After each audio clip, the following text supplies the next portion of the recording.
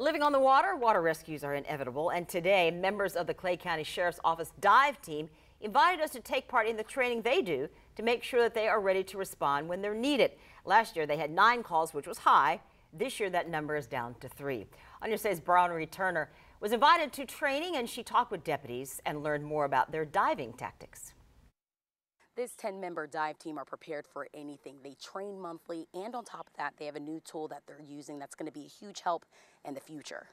It may seem odd seeing a diver in a pool, but this is all a part of training for divers with the Clay County Sheriff's Office. This diver is training to recover items such as guns, but in real life, the water is not this clear, and there are a lot more dangers for these divers. We'll start moving things around. We'll throw some objects in the water.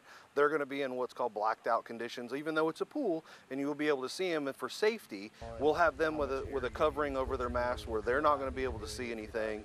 But our safety divers that are going to be in the water can monitor, can make sure they're doing okay. Sergeant Christopher Glenn says this year the team has found a body and brought up 2 cars. This year was mild compared to last year, where the dive team were called out 9 times. And he says all the housing development is creating a bigger need for the dive team. With the environmental impact of all the housings, they have to make all these retention ponds and detention ponds to help out with the water.